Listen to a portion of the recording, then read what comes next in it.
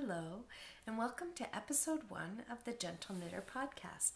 My name is Nicole, and I'm recording from Ottawa, Ontario, where I live with my husband. And I'm very excited to join you today. I've been thinking about doing a video podcast for a while now. There's just so many wonderful podcasts out there, and it's so fun to knit along with friends from around the world.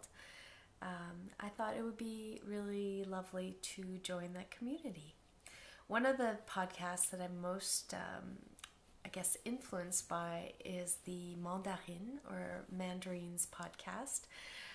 The lovely Melody is just such an inspiration to me. I just love the way she does her podcast, just the materials she uses, her philosophy, and she's an amazing designer too. I really enjoy seeing all the new creations she comes up with, and I've got lots of her patterns in my queue. So thank you, Melody, for being such an inspiration. I'm hoping that my podcast will be, along the same lines, as if you will. I'm going to jump right into it because I tend to talk a lot, and I want to make this a relatively short podcast. I'm thinking I'm going to aim for about 30 minutes. The other thing I wanted to mention is that I have a bit of a cold, so my voice is a little hoarse, and I might have to stop periodically to cough. So I'll stop the video so that you don't have to hear me hacking away. But I really wanted to record today because I kind of put it out there that I would have my first episode up on April 17th, and I really wanted to stick to that. So let's just jump into it. First segment, I'm going to talk about what is in my knitting basket. I like to keep my knitting in baskets all over the house, and so I thought it would be fun to show you what I'm working on. Actually, the first thing I'm working on is over here, and it's held in this very cute little project bag that I bought a very long time ago at a store called Downtown Yarns in New York City. Just a simple little cotton bag. So the first thing is, it's all tangled up. Here we go.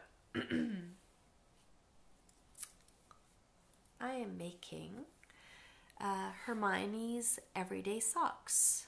The designer is, let me get my notes here, Erica Luder. It's a very popular free pattern on Ravelry, named after Hermione Granger, of course, of the Harry Potter book series. And yes, I am a Harry Potter fan. And for those who are curious, I am a Ravenclaw.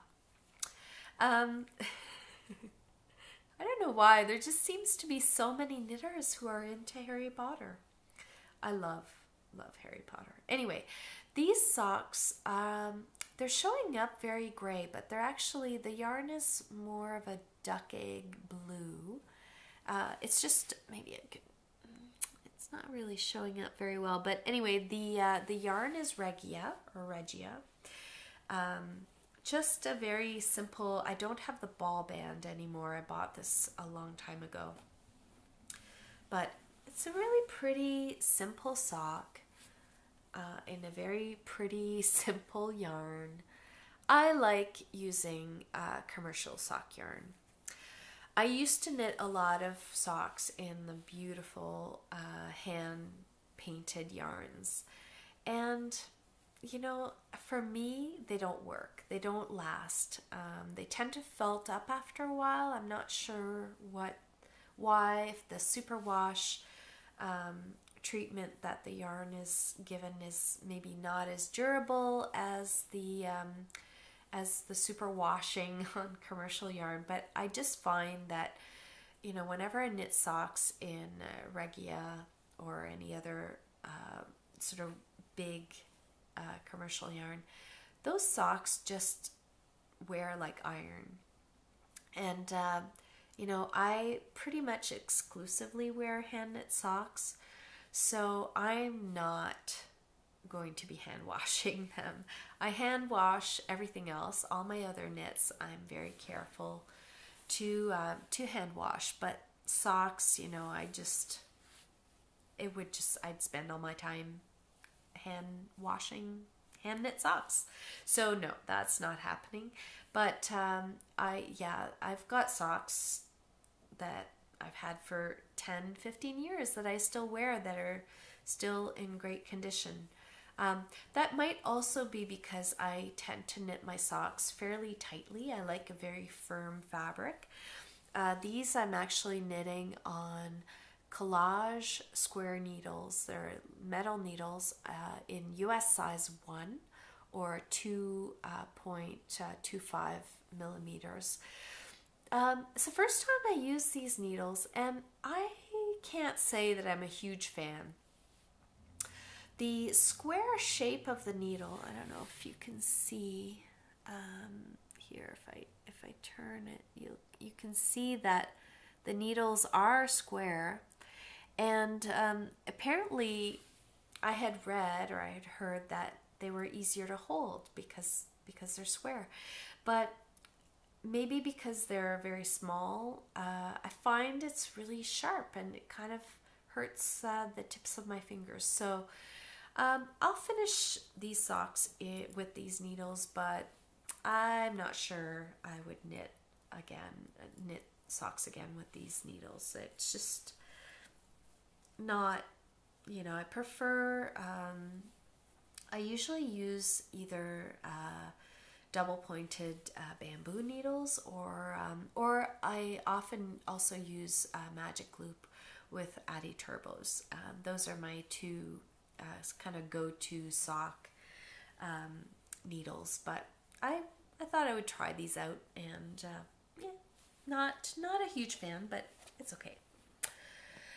All right, the next thing I'm doing is I am making a cardigan, and it's actually really just the very beginnings. There's really nothing to see here. The name of the cardigan is, I'm not even going to try to say this. I'm going to spell it out. It's an Icelandic pattern. The designer is Icelandic, and I'm assuming this is an Icelandic word. It's R-Y, and then a little, almost like a little D, R-A-N, and then another one of those little kind of swirly D's.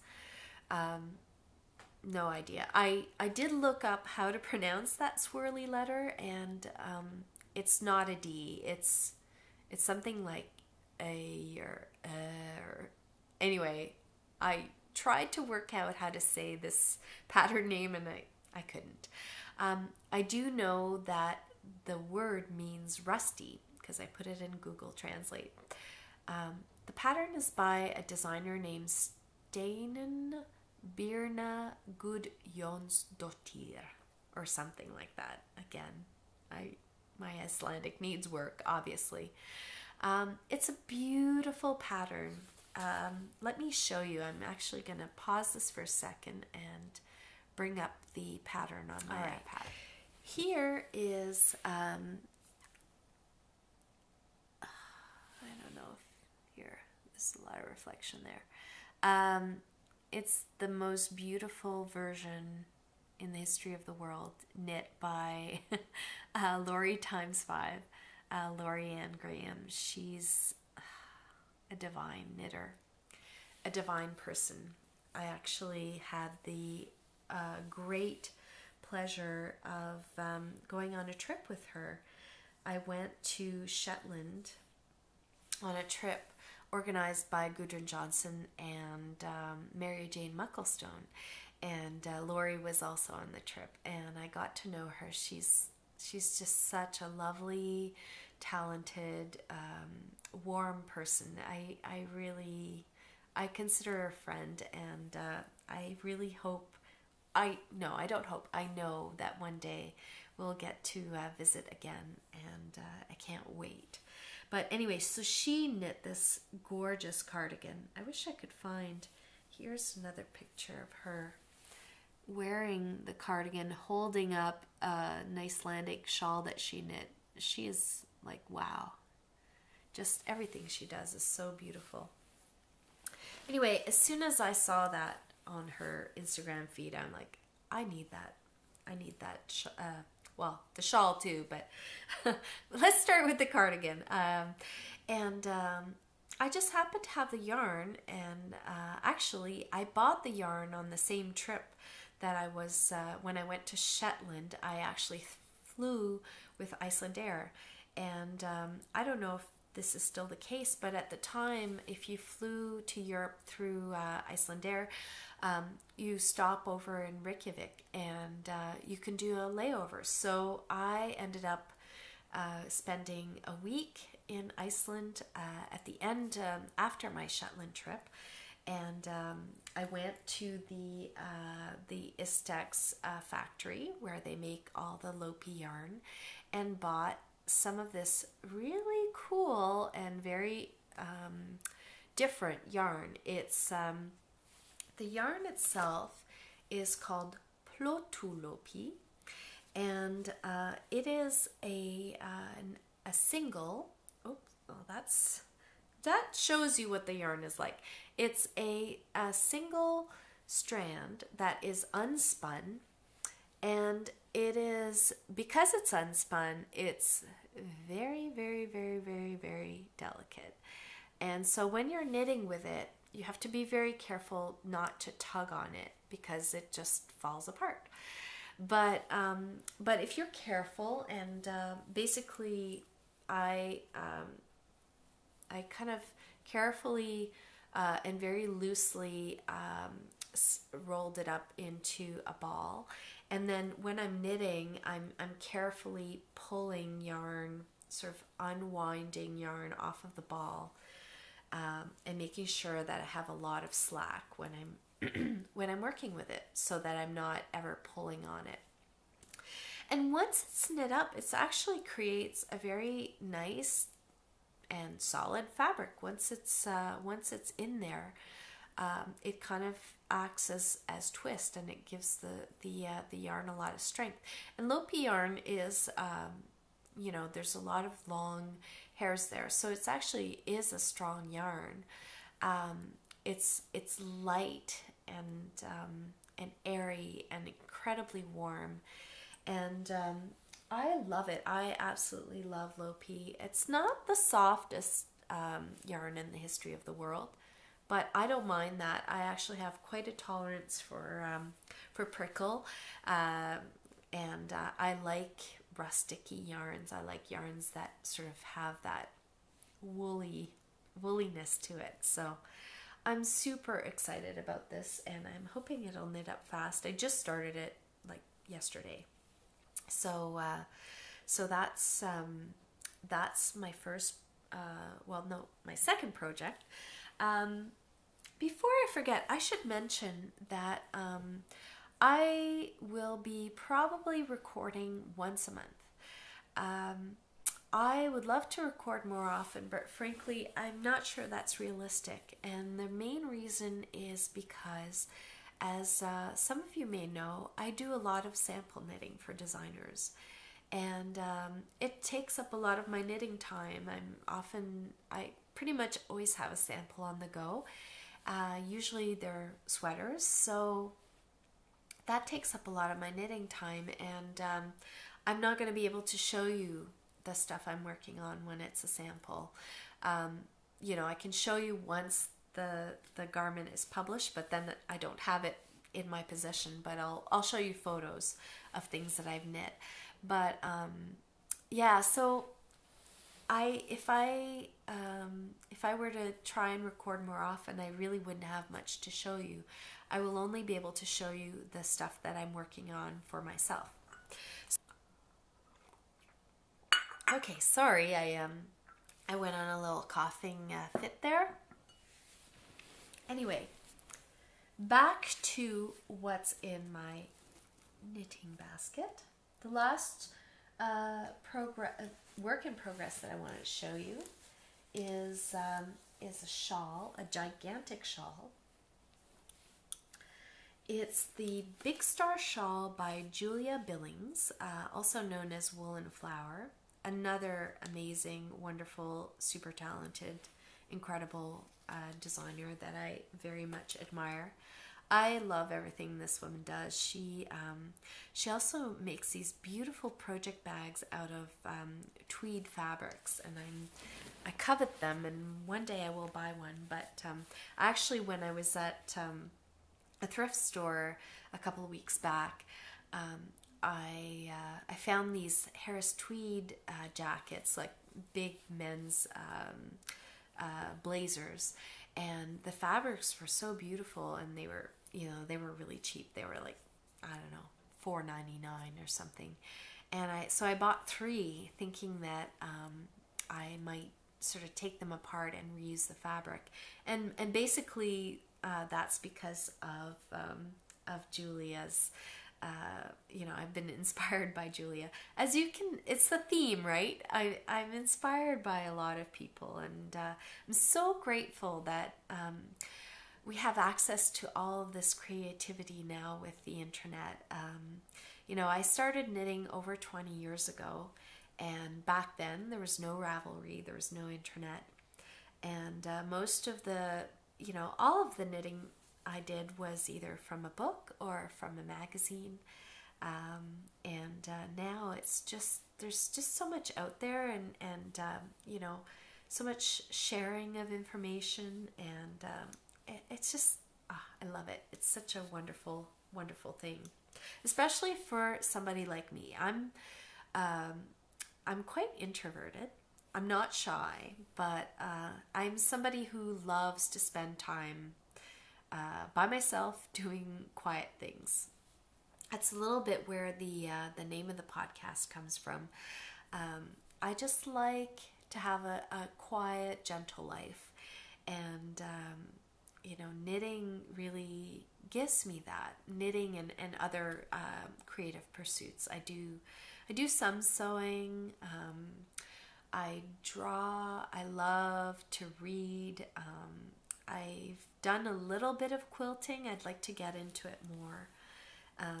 And I also love to make, I'm really into herbal medicine. So I like to wildcraft different herbs and make my own tinctures and tea blends and that kind of thing. So I might talk about those things as the podcast evolves.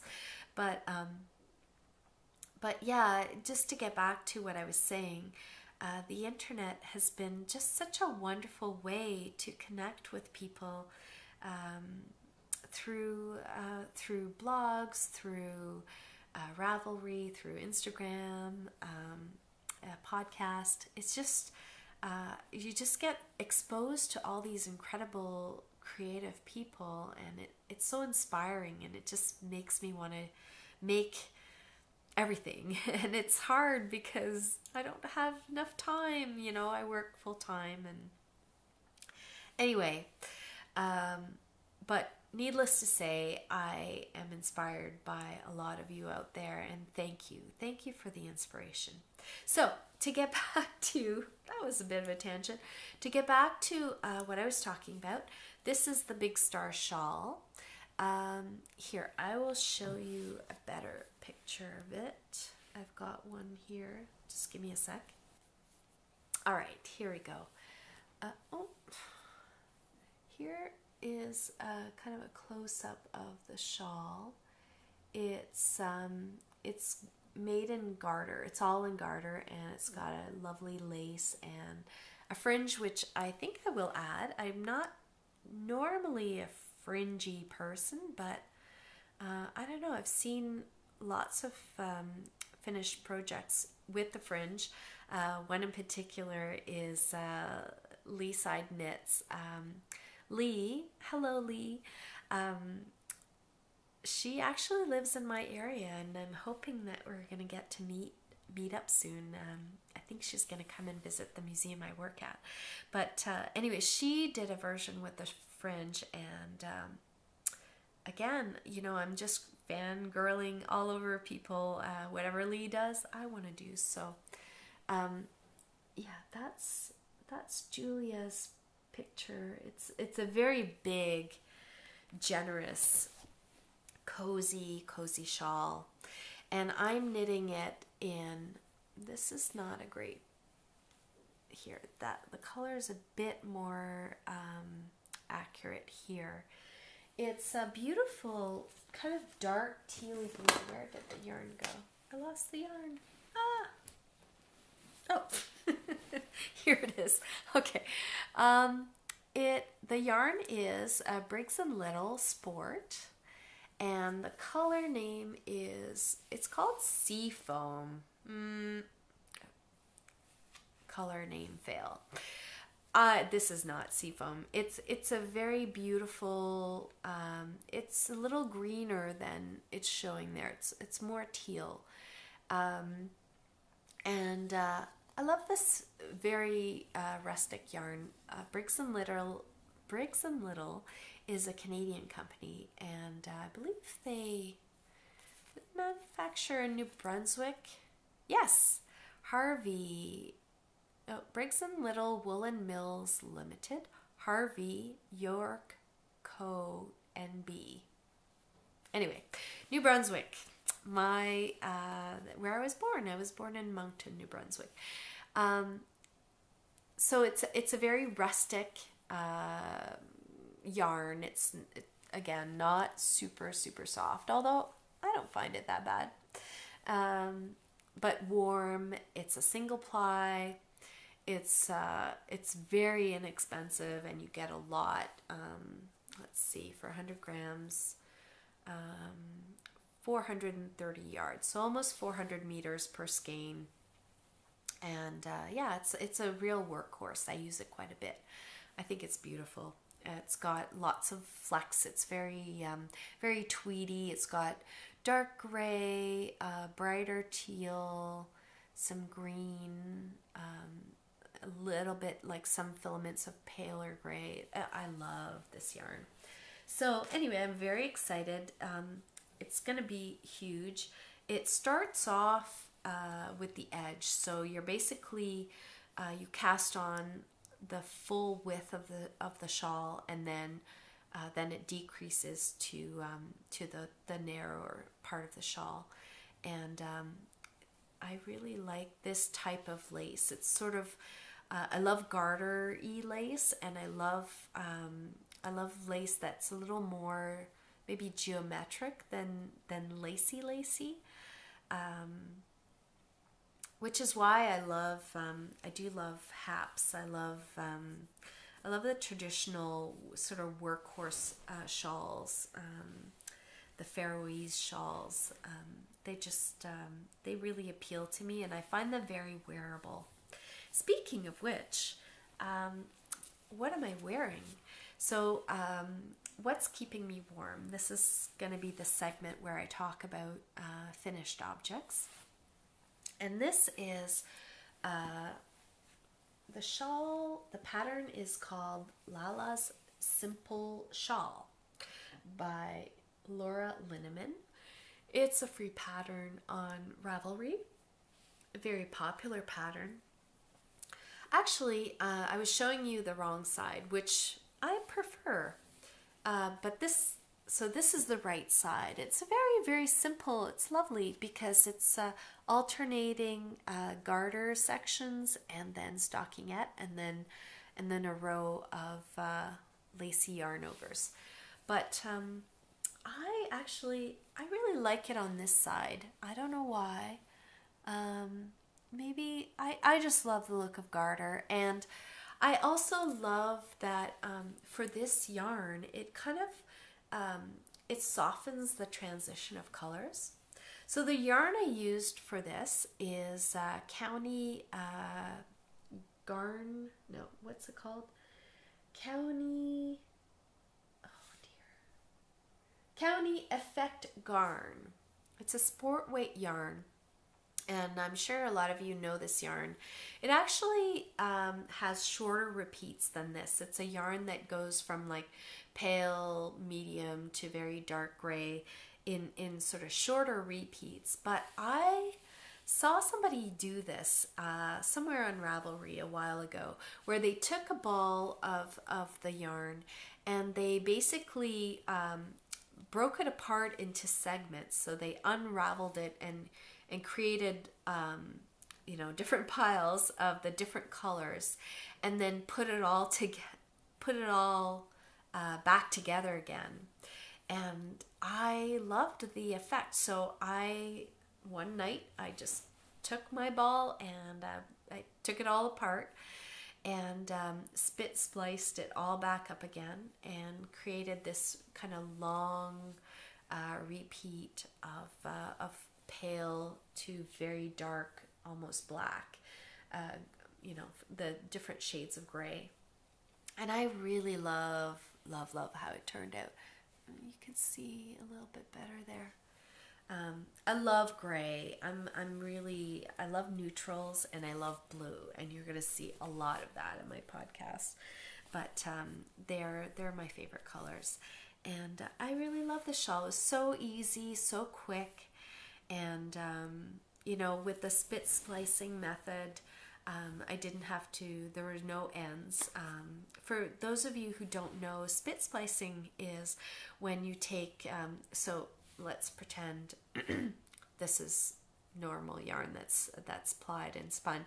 You would break it, and then you take the two ragged ends and you sort of kind of lay them on top of each other and sort of try and kind of get the fibers to sort of interlock again.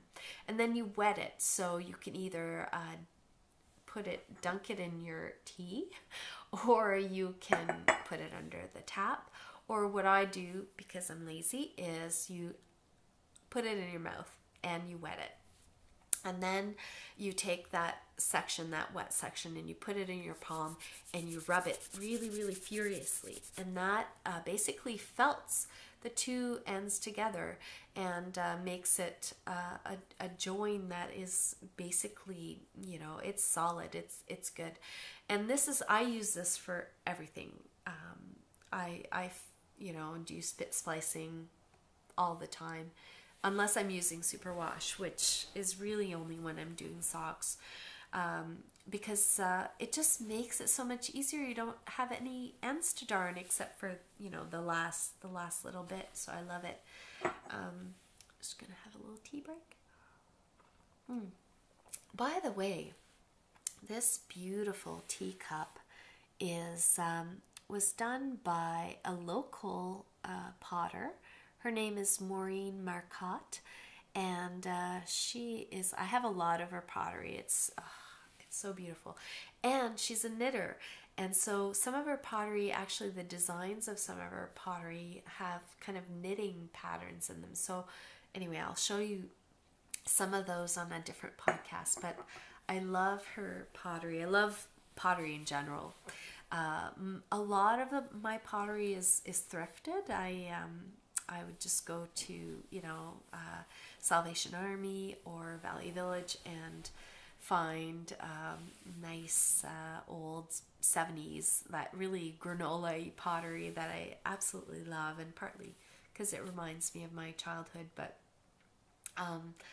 anyway, I'll probably be showing you a lot of my different cups, because I will pretty much always have a cup of tea by me. I don't know if I told you, I can't remember now, because I've actually recorded several times. I've been having some technical difficulties, but the tea I'm drinking is a tea that I made myself. I call this blend the Gentle Flowers blend, because it is basically mostly chamomile, lavender, and rose petals, and it's very fragrant. It's very soothing for my throat, and it's just lovely. I love it. So I might be telling you a little bit about my different herbally concoctions, just because I love tea, and I know a lot of other knitters do too. So this is one of my finished objects, and then the last finished object that I wanted to talk to you about is a little vest that I made in gray. I promise not everything I knit will be gray, but anyway, this one is. It's called the Sycamore Vest by Hannah Fettig, and it's a very cute little vest. I ended up knitting it. It's maybe a little too big for me.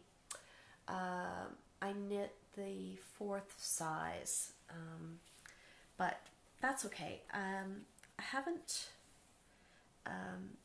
well, I have blocked it, but I might, don't tell anybody, I might actually throw it in the dryer for a few minutes, which I know, not a good idea. I've done it before for other things, and you know, it's not like I put it in the dryer and then walk away and then come back an hour later. I put it in the dryer and literally like check it every 2 minutes. So I don't know, we'll see. I might just find somebody else to give it to, but it's really pretty. I love the edging here. It's kind of like a chevron-y, herringbone kind of detail at the edge. And the other thing I like too is that the armholes have a little bit of stocking stitch. Just you pick up the stitches and then you just knit a little bit of stockinette stitch, and it rolls over and creates this really nice little neat edge. I like that a lot. The pattern, like I said, is by Hannah Fettig, and it's from her Home and Away book. I'm sorry, everything is, as you can see, backwards, and I will figure out how to fix that, but I just don't know how to do that yet. I love this book. It's got a lot of gorgeous designs. I actually knit a sample for this book. Let me show you. It's called the Moto Jacket, or the Motto Jacket. Here it is. I think it's the Moto Jacket. It's so cute. I love it. So I knit this sample. It's always fun to see things that I've knit in a book, you know. Especially, you know, these designers like Hannah, like Carrie Bostic, Hogue. Sorry, Carrie. I never know how to pronounce your name. Matter is her design name. So Carrie and then Brooklyn Tweed, they take the most beautiful photos, and just the styling and everything. I'm always so excited to see things that I've made in their books. Anyway, I love this book, and the next thing I probably will cast on for myself is another pattern from this book, and I can't seem to find it. I should look in the... It is the Georgetown cardigan. I've actually ordered the yarn. I have a credit at my local yarn store, so I don't know if you can see it. It's just a very simple, classic cardigan with a beautiful folded over shawl collar. Not a shawl collar, but I guess a folded over collar. Here's the back. Oh, it's so pretty. Anyway, I've ordered, it's knit in Owl, Quince & Company Owl, and I've ordered it, and it's on back order, so I'm going to have to wait till, sorry, I'm just going to shift. I have to wait till it's back in. But anyway, speaking of Quince & Co., this little vest was made in Chickadee. Quince & Co. Chickadee and the Kumlian's Gall colorway. It's a really pretty gray. And guess what color my Georgetown will be in? Gray. Anyway, I'm sorry. It's not all going to be gray, but it'll probably 90% be gray. And then the rest blue. But anyway, those are just the colors I like. You know what? I think that's it for me for today. I'm sure I've forgotten to tell you 1,000 things that I planned on telling you, but we're already at 36 minutes, and yeah, that's plenty of time for my first podcast. I really appreciate you tuning in. If you like what you heard, feel free to subscribe. You can hit the subscribe button on YouTube. I will also be posting the videos on my blog, cocoknits.blogspot.com. Eventually I'll be changing that though. I'll probably be creating a new blog, a gentle knitter blog, because when I started my blog many moons ago, I didn't know that there was a design company called Coco Knits, and so my blog and my Ravelry name, and even for a time my Instagram was Coco Knits, and I would get a lot of messages for the designer Julie Weisenberg, who owns the company Coco Knits. And so I was constantly having to forward her all these messages, and people would just confuse me with the designer. So I thought, I'm going to change the name to The Gentle Knitter. So eventually I will redesign a new blog, but one step at a time. The podcast is already a big undertaking for me, so we'll start with that, and eventually I'll let you know when I move when I move my blog, and hopefully I'll be a little more active on the blog, because poor blog, it's been so neglected. And even Instagram, I'm not super good on those because I don't have an iPhone. The phone I have is I only have a work phone, and it takes terrible pictures, and I have a DSLR, but I haven't really figured out how to transfer those photos onto Instagram in an easy way. So anyway, eventually I'll figure all that out, but for now I will leave you here, and I thank you again for joining me. I hope you enjoyed it, and we'll talk to you soon. All right, bye.